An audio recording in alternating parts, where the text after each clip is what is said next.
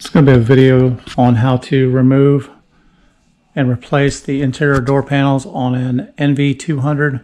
This will be from years 2012 up to 2020. This is a 2020. Some models may vary a little bit, but the principle will be about the same. I'll be replacing the factory speakers with kickers.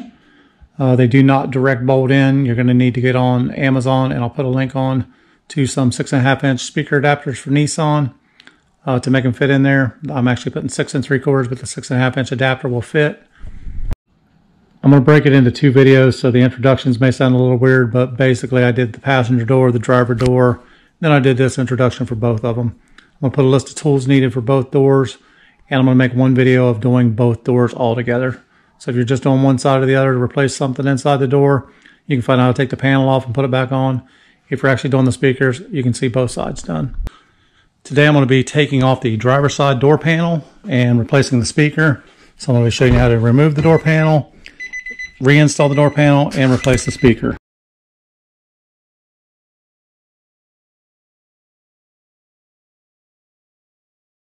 Now to remove the door panel, there are a few bolts. There's one down inside the handle.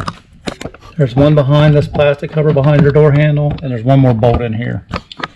First thing we need to do is remove your switch control. We're going to unplug it, take it out. We're going to pop this tab out, and then we're going to take out the bolt from behind here. The first thing I'm going to do is remove the Torx bit, and it's almost impossible to get the camera and the light in there at the same time. But you get the idea. This just unscrews from here. The next thing I need to do is remove this panel back here. So I'm going to open the door handle a little bit, put my body tool in here and apply towards the front, and that little cover pops right off. Behind there's a 10mm bolt, so we're going to remove that next. Removing the 10mm bolt, break it loose. I'm just going to unscrew it by hand. This is a machine bolt. It should come out fairly easy. The other one behind the panel is threaded, and it grabbed the insulation when I tried to take it out the other side, but this one's coming out super easy.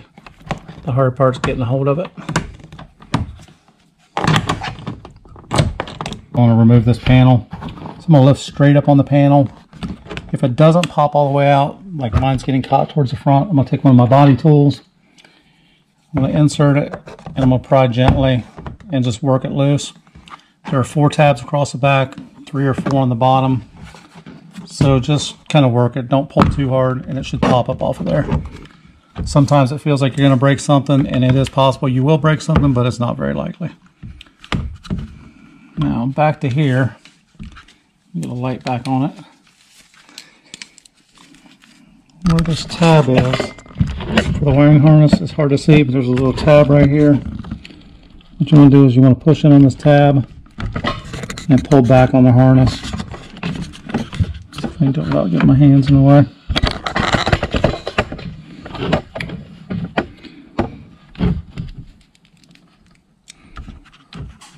Push in and pull. And there's your harness off. Now behind that, as you can see, there's another bolt back in there. This one has a Phillips head in it. I'll grab my impact and just shoot it out. If you feel better with ratchet, you can ratchet it out either way, whatever makes you feel better. Now if you watch me do the passenger side first, you'll notice that I made a mistake. And I forgot to pull this pin out on the side here. This is a push pin, so I got to get in between the cap and the lid. I showed you on the other side how to get that out of there. So basically there's a flat edge here. I stuck a little thin screwdriver. I separated it. I'm going to pull straight back, and then the pin pops loose.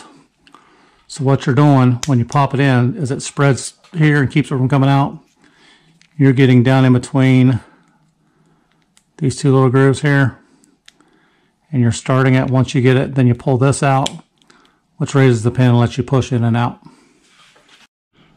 So one of the first things I want to do is pull this piece off here. Next thing I want to do is I want to try to find a loose spot. I've got one down here at the bottom corner. I'll try to get a body tool in there and get the first pin popped. And these take a little bit of work. Once you pop the first pin, it's just getting your hands in behind it and give a firm little tug. Don't pull too hard at the top because this drops down in behind the window or down in the door. So we'll get all the bottom ones first. It's possible, same as the side, if you break one of these tabs, run it out of zone somewhere and pick up some new ones. But once you get all the tabs popped, this will lift straight up and out, and you're going to be caught with your lock, and you're going to get caught with your door mechanism. So we'll pull those off, pull them out towards the front, and lift them up out of the hole.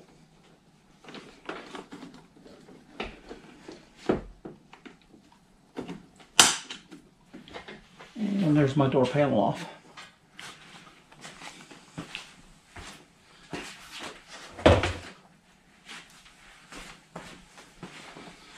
This is just siliconed on from the factory. Depending on how good a job they did it, that just presses back on. And in this one, I lost two tabs. This one actually broke. I'll probably have to get another one. There's enough there to catch on. And I got one up here in the top. I might have one in a box somewhere, so I'm gonna go ahead and pop my pins out I've got left in here so I can put them back on my door. One.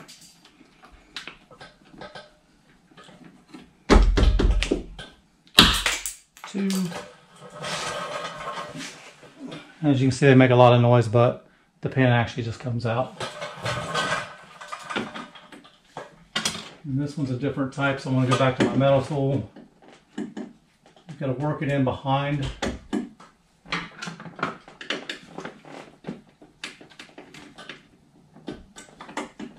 I started this with a little small flathead. Put my metal tool back in behind it. Once I'm in there behind it, then I can pop it out. Those are my tabs out of the door, and that's the one that I snapped the top off of. Again, it's going to happen. There's enough here that actually catches, and we'll slide this back in the door panel and pop it back in place. All right, I want to move my speaker here, or my wiring harness. I'll lift up on this little tab, and I'm going to push straight in on it.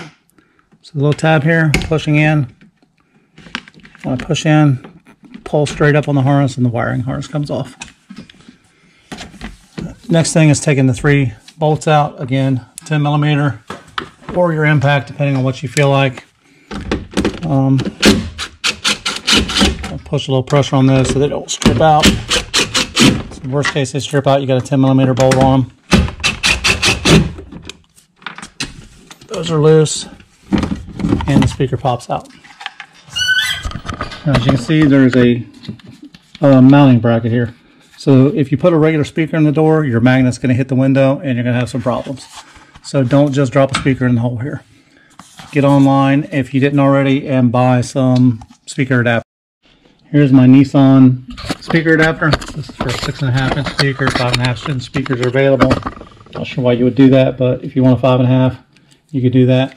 You can actually put a 6 3/4 in here, which is what I'm going to do today. So I'm going to take the adapter ring. I'm going to put it back in place using the factory bolts. I'm just going to start them. That way I don't strip them out when I'm going to run them in. These do look like self-tapping bolts. They'll probably cut a hole in anything, but I'll try not to re-tap it if I don't have to. So I've got this started. I'll take my drill. I'm just going to snug them up.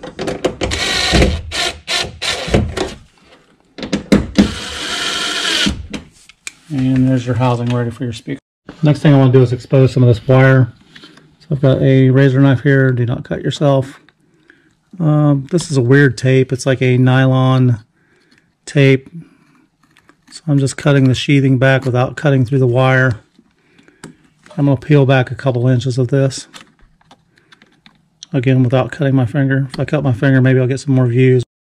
Alright, sorry that was taking too long. So I went ahead and just clipped it. But basically, I got back to the point where I can actually splice into it.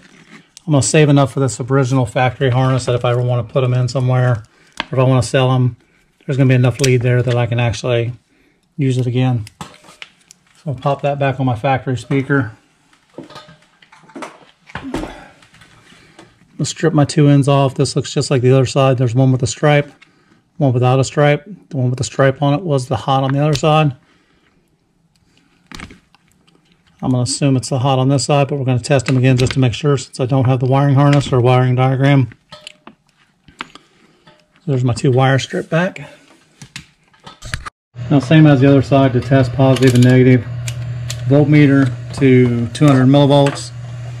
I'm going to take my lead. I'm pretty sure the one with the black stripe or with the green stripe is my positive. So I'm going to stick my red lead on that, my black lead on the other one. I'm going to watch my voltmeter. I've got a plus 10, so I know I'm going the right way. If I flip it around the opposite way and put the red on the other line, I actually get a minus. So if it's minus, you get your leads backwards. So I know for a fact the one with the stripe is my hot. I'll try to do this without getting in the camera way or without. It'll be a whole lot easier when you're not trying to record it. I'm actually going to cheat on this one. I'm going to cut those two little leads off because I'm going to cut the wire anyhow. That way I have a smoother piece to go through my hole. If you had to, you can make this hole a little bit bigger, but I'm going to try to keep it right where it's at. It's a nice snug fit. I'm going to put my speaker in place. I'm going to go ahead and pull my wire pretty tight. I'm not going to pull it all the way tight. I'm going to leave a little bit of slack back in there, but not much. I'm going to go get the screws, pop the screws in, hold the speaker in place. Alright, here's the screws that came with the speakers. I'm going to just start one in place. I'm about 3/4 of the way in. I'm going to go ahead and slide my speaker up in there. I'm not going to super tighten it. I'm just going to snug it up so it doesn't fall out. And then I'm going to go ahead and start my other ones, and then I'll tighten them all down evenly.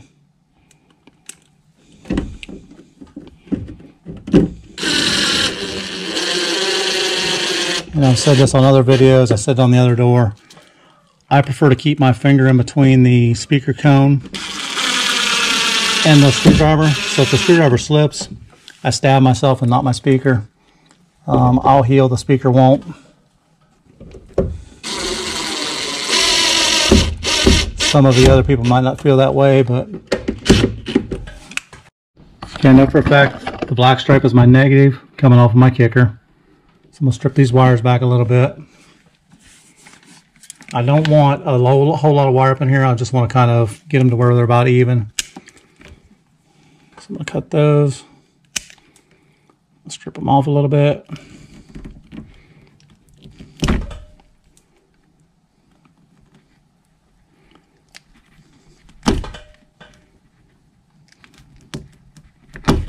This jacket's nice and rubbery. I'm trying not to get into the wire any. You don't want to go too deep and actually cut part of the wire off and lose some of your wire. Okay, now since I know my positive is the one with the black lead or with the black stripe, I'll hook my positive up to the one that I know is positive with no black stripe. And my negative to the other one.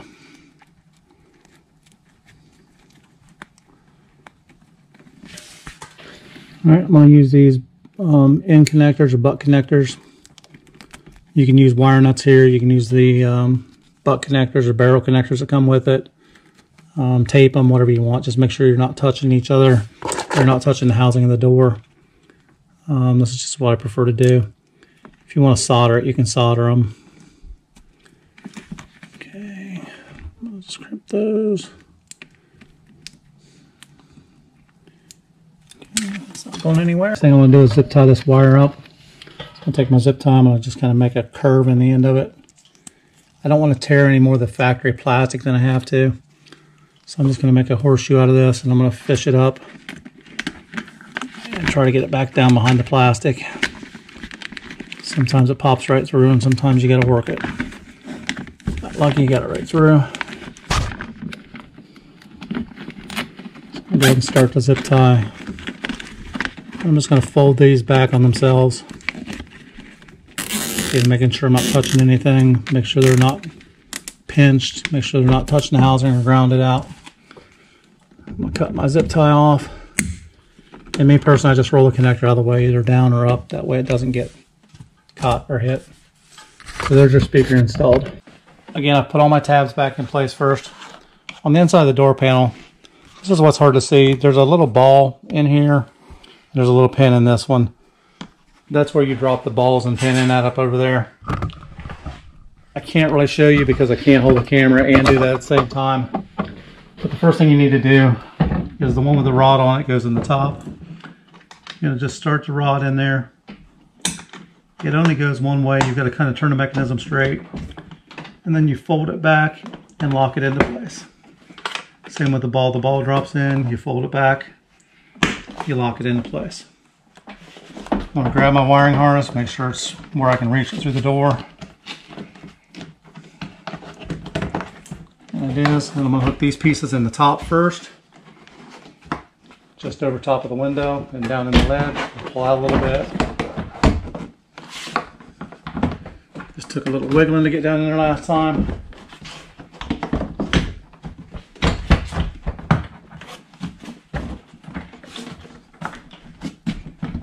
And there we go. So now I'm down in there on both sides. I'm going to look at my tabs.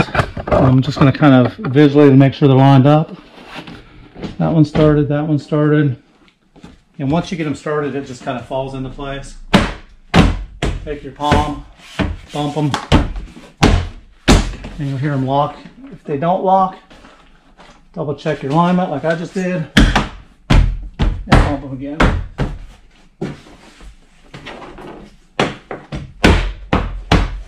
Everything should click in place. Door panel secure. Even the tab that I broke a little bit, it's still latched on there good. Next thing I'm going to do is get my side pin. I'm going to pull that pin all the way out. Slide it up in the hole. And then push the pin forward. And that locks that in place. Next thing we've got to get our door panel screws back in. So I'm going to grab the threaded one.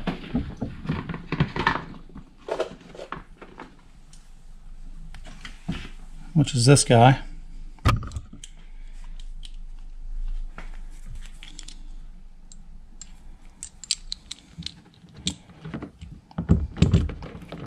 And we'll start it. And once I get it started, grab my impact, I'm going to run it in. Do not over tighten this. You just tighten it against plastic, so as soon as it stops, you're pretty much done. If you want to check it, a little bit more than hand tight, and that's all you need. Because if you over tighten this, you're going to crush your plastic. I'm going to grab my top one now, which is the machine threaded one. Pop it in there. Again, sorry about the light. I don't have any way to get light in here, so my little headlight was just more annoying than anything. I'll start that one. Snug it up. I'm going to take my cover. I'm going to put the front end first because there's like a little clip here. So I'm going to hook the front end and then pop the back down. So pull the panel up, put it in place. Put the front end first. And then pop the back on.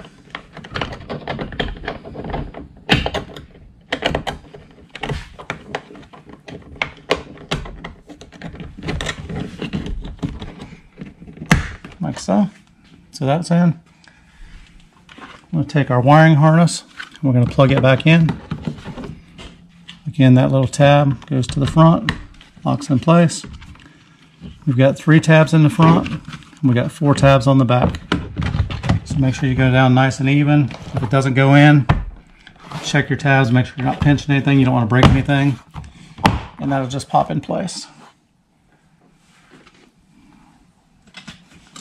Almost the last step, we're going to take our Torx bit, put it back down in our door. That's our pull. If you don't put that in when you pull the door, you're probably going to pull the door handle off eventually. And then last but not least, I'm going to take our cover, line it back up, and these just push in. I'm not sure how well I like that design. Again, brand new vehicle. I haven't had it very long.